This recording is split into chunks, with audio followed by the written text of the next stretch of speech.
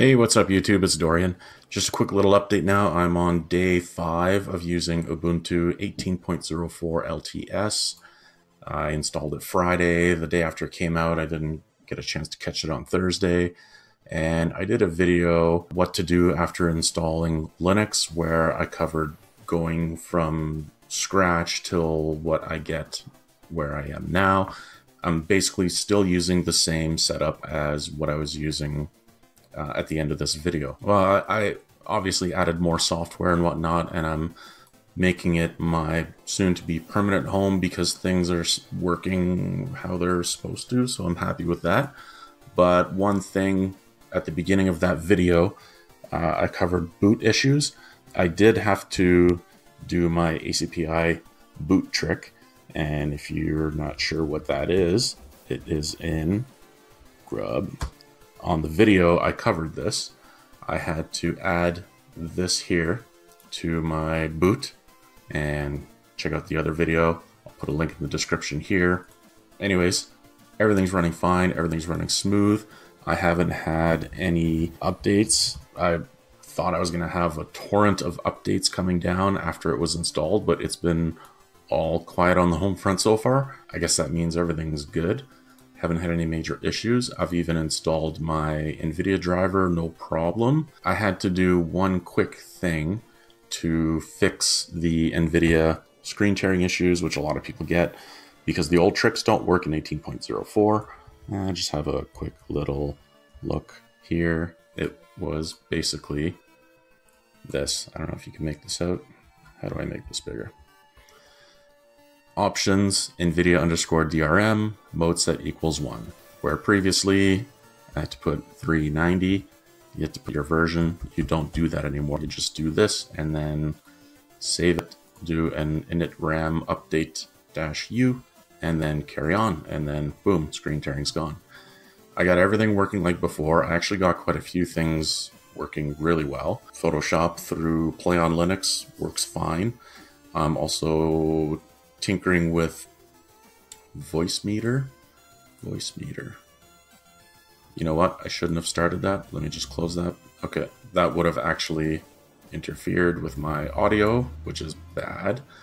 This is the reason why it's doing this is because I'm using dual monitors and Wine doesn't like it. So anyways, yeah, I installed some things through Play on Linux, which is awesome. It does everything for you in the background for Wine, in case you haven't touched that. And so I can get my Photoshop on again. I haven't used Photoshop in a very long time. I've been using GIMP, and I pulled out my old license and decided I'm gonna try and get Photoshop working on this because it does a good job. GIMP does a really good job too, but I paid for Photoshop, so I'm gonna use it if I can. My OBS, Open Broadcast, works awesome. And in fact, it has a couple of things that didn't work before. So like for the encoder, now it accepts hardware encoding. I can't change it now because it's actually recording. But before it was only software was my only choices. Now I can do hardware. So that works awesome. Kden Live, the new version, which I no longer have to run in a app image, which I had to do before because I couldn't get the new version. It works fantastic now. It's not crashy at all, and it's just awesome. Works really, really well. It looks a lot nicer too, a little more polished. So now my next thing is going to be, I have my drives here. This is my drive with most of my Linux stuff. This is my Ubuntu 16.04, which is 250 gigs. This is my Ubuntu 18.04, which is only 50 gigs because I was like, give it a shot. And yeah, eventually I'm going to have to get rid of this, make this bigger.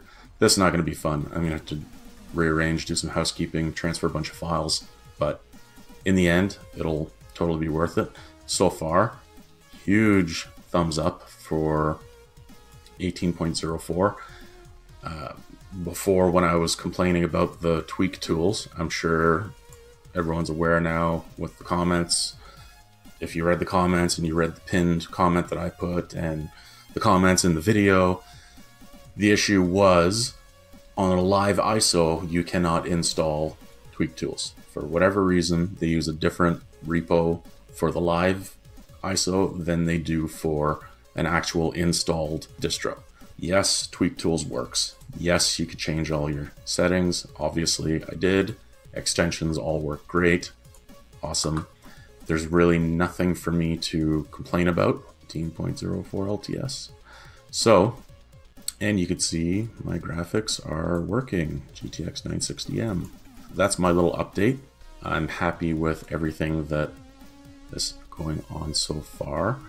It's got the new LibreOffice, which is awesome, and Firefox Quantum latest version, which is awesome, which I had before, but you know, do a fresh install and that's already there.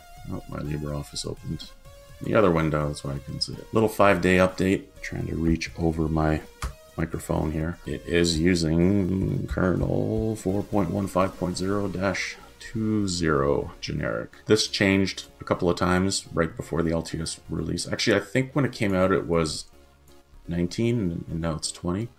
I don't recall. That's my update, guys. I would definitely recommend that you at least run it in a virtual machine or do the dual boot. I will, however, say, if you guys follow me on Twitter, I gave a warning. It was very recently, right here. 2 of my machines, I ended up getting this screen. This was when I booted the ISO. When it came to the partitioning portion, I said install alongside so that it would automatically do things for you in the background. It rebooted, and this is what it booted into. I didn't get anything but this. So at this screen, of course, I tweeted in the reply to myself that I just typed in FSCK, ext4, blah, blah, blah, to fix all the errors, said yes, yes, yes to all the errors, and then I rebooted and it worked. Fair warning, there's something with Ubiquiti that it messes up. This happened on 2 machines. The only thing that is in common with the 2 machines is they use Crucial SSD drives, but I also have other machines with Crucial SSD drives because I bought a whole bunch all at once. So I don't know if it has to do with that or anything else, but that's the only thing that I could find in common between the 2 machines. And in fact, one was an Intel and one was an AMD. 5 days in, I'm actually going to wait a little bit longer because I'm still a little paranoid about getting rid of my 16.04. It works, Steam works perfect. My only complaint at first was I could not figure out how to get rid of that screen tearing, but that's an NVIDIA problem. So if you have your screen tearing problem, go and make that file that I just showed you earlier.